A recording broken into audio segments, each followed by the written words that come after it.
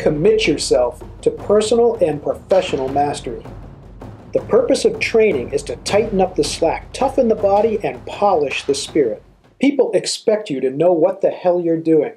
They expect you to be good at what you do. Practice mastery in your domain.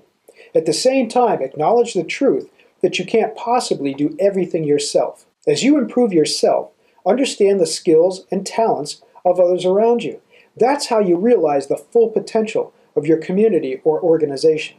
The most effective leaders are fully committed to personal and professional mastery. They're also dedicated to providing opportunities for others to grow and develop so that they can develop mastery too. A while ago, I was soaking in the tub watching Dan Pink's TED Talk on the puzzle of motivation. Yeah, that's how I spend my tub time, YouTube University. Anyway, Mr. Pink was talking about 3 major factors that motivate us: autonomy, mastery, and purpose. I think Dan Pink nailed it squarely on the head. The only thing I'll add from my experience is that of the 3, mastery is the most important. That's what the black belt experience is all about. Mastery gives you control of your individual talents and abilities. It's the key to your self-empowerment. Mastery is what earns you greater autonomy. Mastery is in itself a meaningful purpose. It is a purpose in itself. Mastery is also the foundation of confidence. You want to feel as if you can accomplish what you set out to do, right? That confidence comes mostly from training and preparation. It comes from mastering the talents, abilities, and skills you need to accomplish the task at hand and to accomplish all your long-term goals. Mastery, like perfection, is not a destination. It's a process.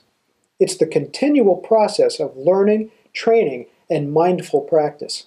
Now, before you can lead others in the pursuit of mastery, you've got to master yourself. Mastering others is strength. Mastering yourself is true power.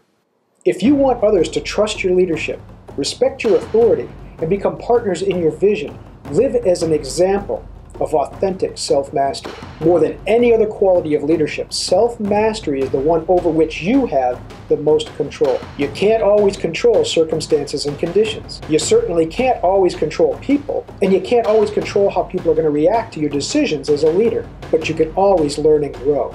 You can always perfect your talents, skills, and abilities as a person and as a leader.